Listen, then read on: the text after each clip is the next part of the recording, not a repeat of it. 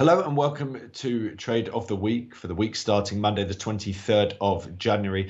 Firstly, I'm going to take you through two trades that we currently have open, courtesy of Axel. The first one is a short in dollar CAD, and we can see here that he placed the trade and it ultimately moved lower, but then we saw a bit of a pop. That looks like a retracement. We're heading lower once again. So this looks like it could run some in his favor. So it looks like it could be a good trade as we see this sort of topping out pattern looking like it's going to provide us with further weakness for dollar CAD. In terms of the other one, it's aluminium and looking for upside. That was last week's trade of the week. We saw a bit of a pullback, but ultimately all those 2 days were sort of indecision candles anyway and starting to move upwards once again here. So hopefully that also is going to continue to move in the right direction.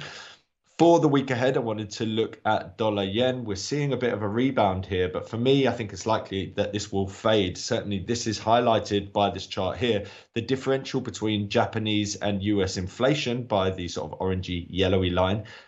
Generally, as we saw here, that big pickup we saw originally really front run the pickup in terms of dollar yen. Now we've seen it top out and we're seeing US inflation drop, Japanese inflation rise, and that front run price on dollar yen quite significantly too. So as long as we continue to see this orange line moving towards the downside, I see grounds for further weakness in dollar yen.